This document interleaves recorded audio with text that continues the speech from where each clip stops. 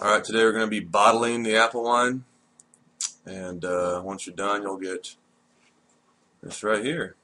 This isn't fermented, of course, not fermented, but not carbonated, but I'll go through the process of cleaning your equipment, cleaning your bottles, sanitizing your equipment, sanitizing the bottles, adding the Apfelwein to the bottling bucket with the priming sugar, and then putting the final concoction in the bottles, capping them, and putting them away for 2 weeks so they can carbonate.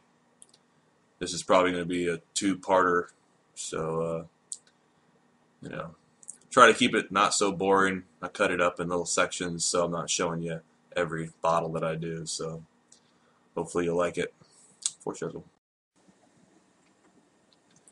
All right, today we're going to bottle the Apfelwein that I made back in May. I was going to do it in January, but I want to do it earlier because it's starting to turn a darker color, and I just want to get it bottled.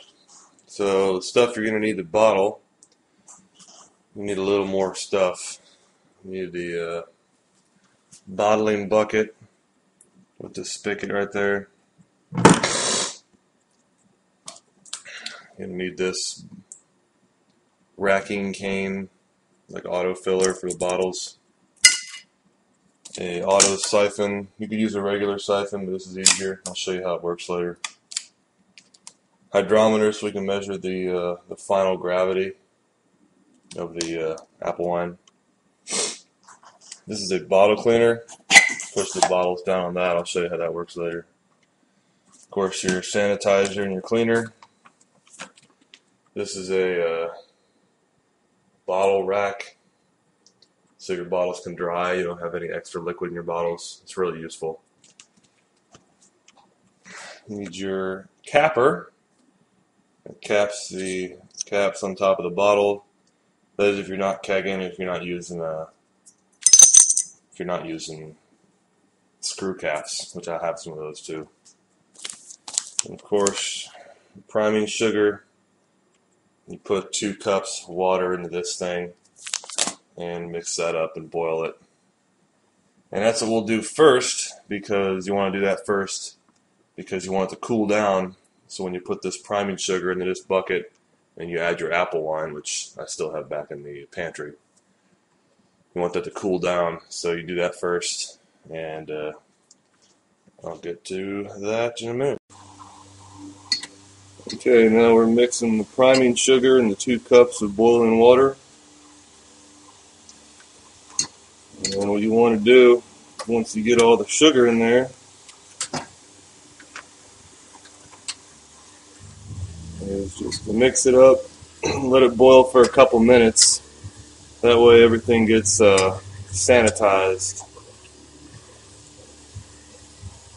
And the reason for the sugar is you add it back to the mixture, and that gives you your carbonation in your bottles. And if you don't want to carbonate your Apfelwein, just don't do this step.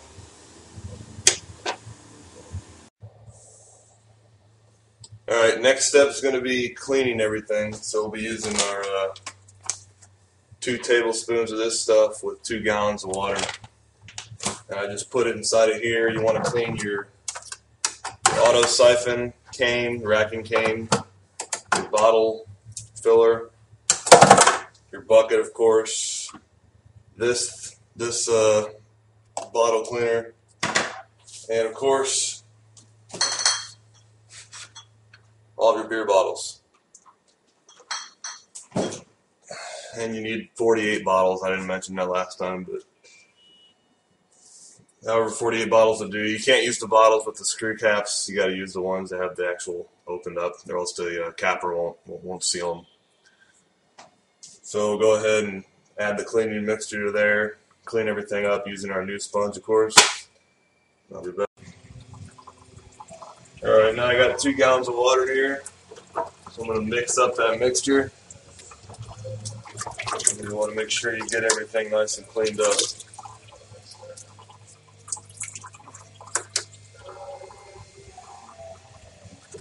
Once you clean everything, you're going to want to save this mixture to put inside of here, because you'll be cleaning your bottles before you sanitize them. That's the part that's a pain in the ass because you got to go through all 48 bottles, and you'll see what I got to do with each bottle, but it's kind of tedious.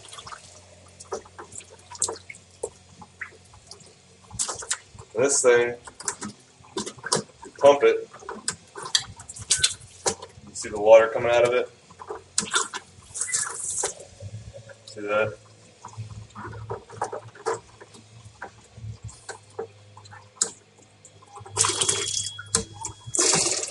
That's how that works. You want to get that nice and clean. Alright, I'll come back when I got to do the bottles. Alright, here comes the tedious part. You got to take each one of these bottles, which I've previously drank what was in here, which is a delicious Racer 5, and wash it out with the same solution we used to wash the bucket and everything with. And once you do that, you got to put it on the racking cane.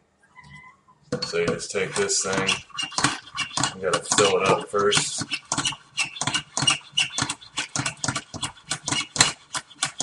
Once it fills up, there it is.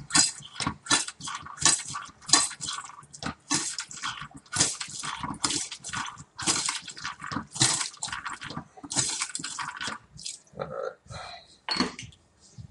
And the next one will go smoother. I usually do 3 times, just 1, 2, 3, and that's good. And you got to do that with all 48 bottles.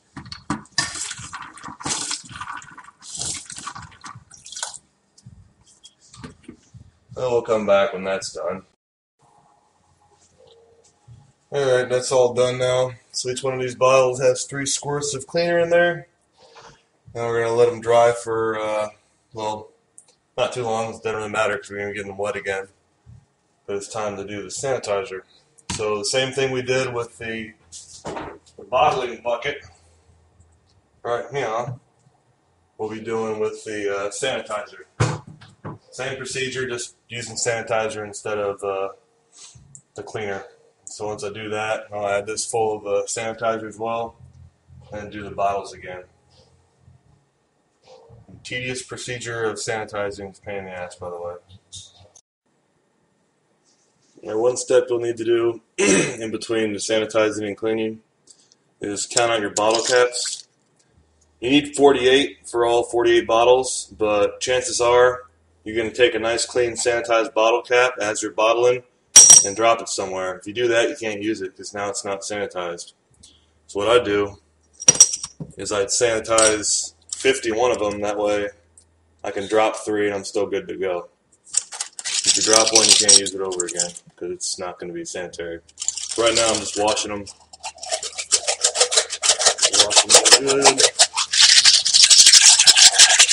And rinse them out, and then when you sanitize, put your sanitizing water in here too. Alright, now I got the sanitizer in there. Tell by the foamies. And you stick all your stuff in there.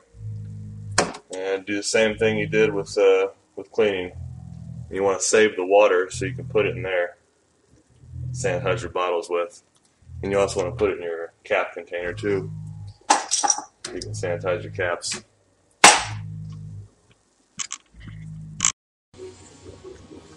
Alright, now everything's sanitized. See, it's nice and foamy. And you got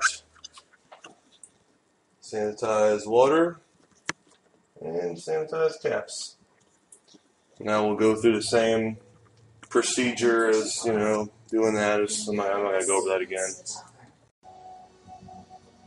Well, here's the apple wine in the bottles. The bottles are all sanitized.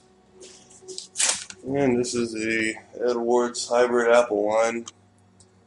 You see there, it was made 2 May 2010. And it's due, well, now. I don't do that anymore. So now what we're going to do is we're going to transfer this apple wine into this bottling bucket. And we'll use that by sticking this racking cane into the apple wine and having this bucket on the floor. And I'll get back to you when that's all set up.